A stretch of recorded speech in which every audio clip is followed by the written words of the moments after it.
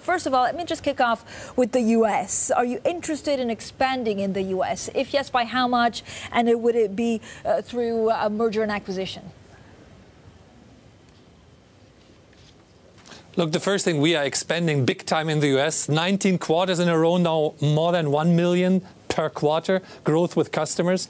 We have expanded our footprint from 230 million pops to almost 330 million pops, which is on par level with our competitors. With the new spectrum we're deploying, we are growing much higher than anybody else in this industry. So this is the growth which we are planning. There's no inorganic moves which we have in our agenda that right now. We have a strong organic growth.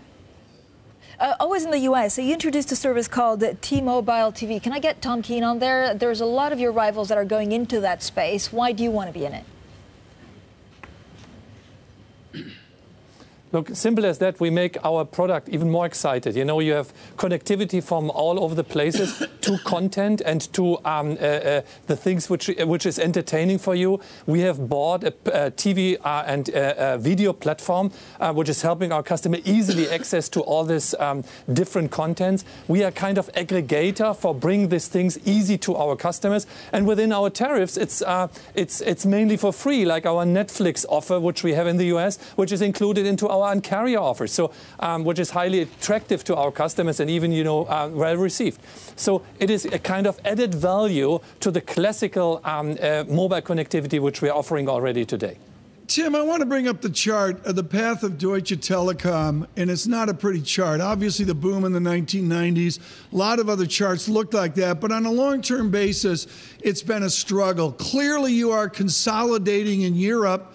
I get the idea, maybe you jettison a BT idea, maybe you jettison a U.S. T-Mobile idea, but what are you consolidating to in Europe? I mean, if Deutsche Telekom brings it home, what are you bringing it home to?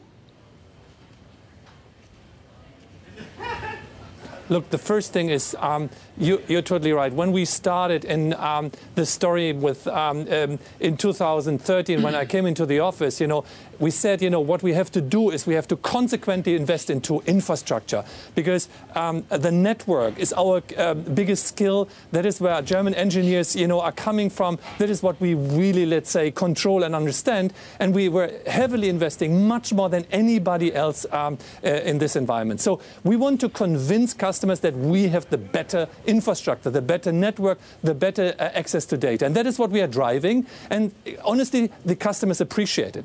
We are growing in all our markets. And that is the only telco is doing that.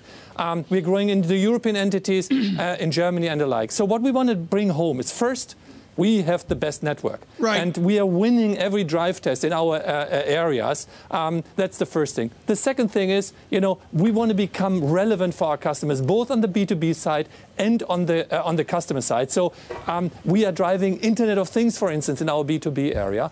And, long term, what we need is, a much stabler environment for the fixed line infrastructure, that we could offer convergence offer for all of our customers. I mean, I got to be honest, I was completely wrong on the guy with the magenta shirt at T-Mobile, and that's been a huge success for T-Mobile and Deutsche Telekom. What is the support of your board? I want to know the dynamic with you is bordering on an Anglo-Saxon manager, an Anglo-American manager. What's the dynamic with your board versus what Mr. Cryan has to put up with at Deutsche Bank? Is your board behind you to make tough decisions as you consolidate? Look, the first thing, we have 220,000 people who are magenta blood. And, I have a magenta here. I'm not looking like John, but, we are brothers in mind how we drive the company. And our board is totally supporting what we are doing. I just renewed my contract for another 5 years. I get a lot of appreciation from the environment we are working. And we are doing the things which are right for our customers, which are right for the business. Being it consolidation, being it cost management, being it the way of investing a little bit more than the rest of our competition. That is, let's say, the support we are getting. And by the way, what we're doing in the US is the same thing what we're trying to drive here in Europe as well. It's unique what has happened in the US. Unbelievable turnaround. Never happened in telecom history. But this is something for us as a role model, how we should drive even our European markets. We are the biggest telecom operator even in Europe. Yeah, so talk to me a little bit about, U.S. versus Europe. If the U.S. is seeing a little bit of a slowdown or is predicted to slow down a bit, are you doubling down on Europe? Look, you have seen the guidance of our team, and we're expecting up to another 3 million new customers coming into the U.S. operation throughout this year. You have seen, let's say, last year, the big increase which we have seen both on revenue and on the EBITDA, more than 10% growth. By the way, all the other carriers in the U.S. are shrinking.